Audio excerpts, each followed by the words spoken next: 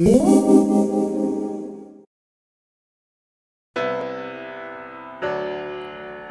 back, Gadgeteers. Yet another episode of Fast Gadgets. Today we're going to talk about macOS High Sierra.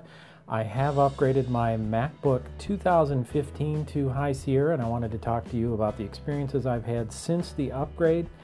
I know many of you are concerned about doing this upgrade, and you've heard both good opinions and bad opinions about doing this, but I'm going to give you my take on it and what happened to me during the upgrade.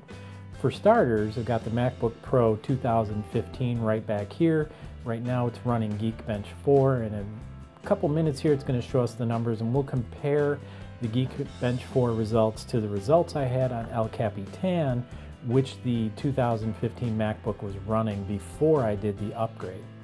Now, the actual upgrade itself, I did throw out a couple of live videos going through the process. It took about 45 minutes to do the upgrade. I was expecting it to take a lot longer, but it was actually pretty quick, and I had no problems whatsoever during the upgrade. Aha, you say. He had no problems during the upgrade. What about afterward? Well, I'm glad you asked that.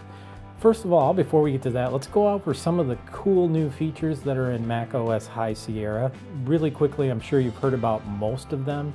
One of the big ones is the new APFS file system, which is supposed to be much more efficient and operate much faster and cleaner, and also save on storage space. Now, I'm not going to go into all the details on how it does that over HFS Plus, but if you want to find out, have a look around on the internet. There's a lot of great articles out there about APFS and why it's going to improve not only functionality and performance, but also security of our Mac systems.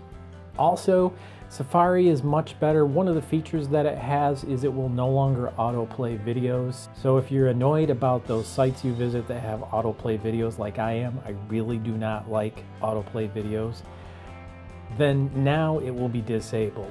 Now, Firefox has had that for quite some time, so you've been able to disable autoplay for a while, and it's a very simple setting, but it's a very welcome setting also in Safari. Next, a very big one for me, H.265, or also known as HEVC, or basically a high compression encoding for video. Now, this will be available in some of the Pro tools for Mac, like Final Cut Pro, but you will not see this in iMovie, unfortunately. Hopefully it'll be an update that they'll add in later, because iMovie is a really great app, but uploading videos that are compressed with H.264 can take quite a while because the compression, of course, isn't as efficient as H.265. So Apple has decided that they're going to move over to 64-bit apps almost exclusively. So those apps that are currently 32-bit that get any future updates on High Sierra must be 64-bit updates, and any new applications that are designed for High Sierra must be 64-bit as well. There's a slew of application updates, but I'm not going to go through those. If you're curious, again, take a look out there. Photos is supposed to have quite an update with a lot of new filters. Notes has gotten better, so it's got built-in tables now that you can use, which is another cool feature.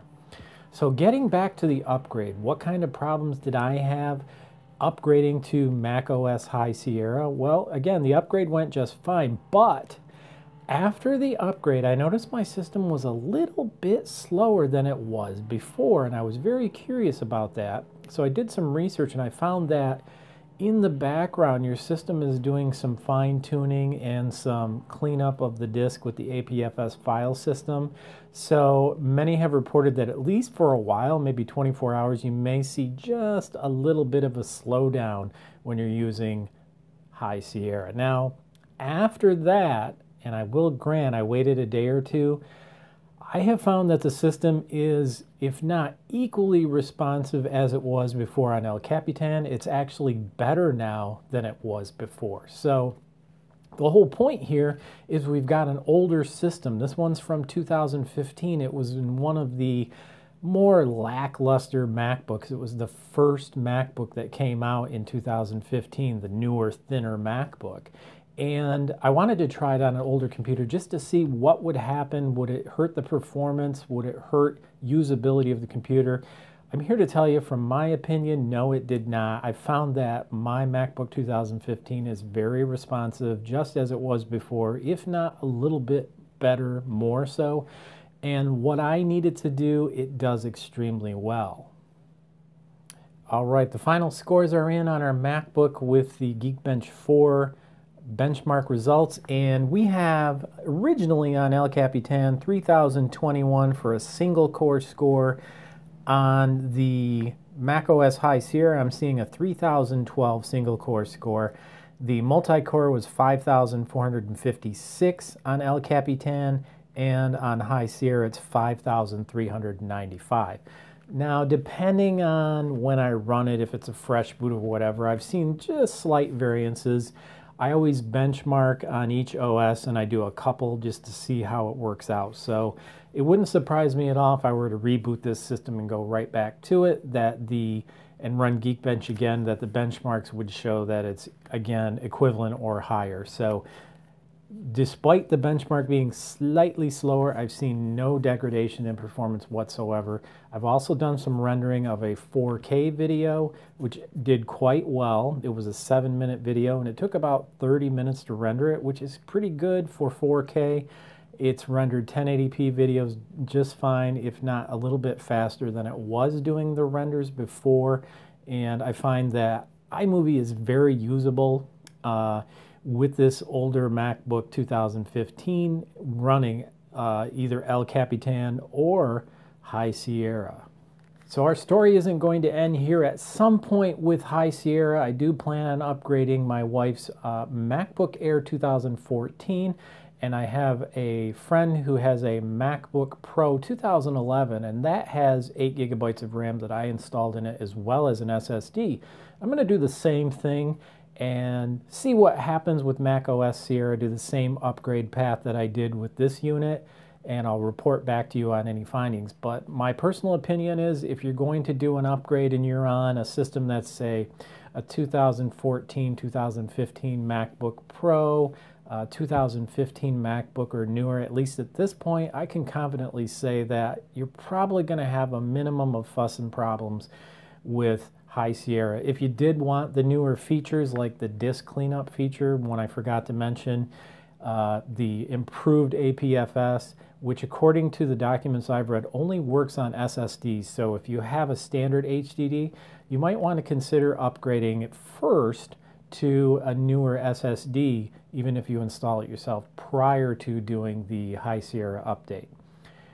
But I don't believe you're going to have problems. I think you're going to find High Sierra works really well, and it'll give you support for the latest apps. One of the problems that I did see with El Capitan, even though it's still supported, iMovie was not updated to the latest version. It was left off at 10.06, I believe it was.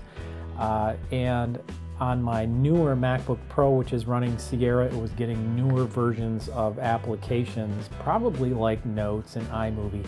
El Capitan was not. So it's something that I see in the Linux world too. You can expect to get security updates for El Capitan, but unfortunately you're probably not going to see much more than that. So any improvements in any of the applications, overall, they're probably going to be given to Sierra and High Sierra. Where does that leave people with older Macs? Well, we still have El Capitan support for the time being, so you can still continue to use those. And even after support is gone, you can continue to use them for some time after that.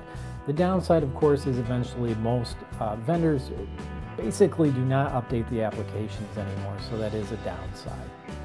Hope you enjoyed this video. I'm glad you were here. If you did enjoy it, please consider liking and subscribing. And also, I really like it when you leave a comment, let me know what you think, and share the video. See you next time on Fast Gadgets.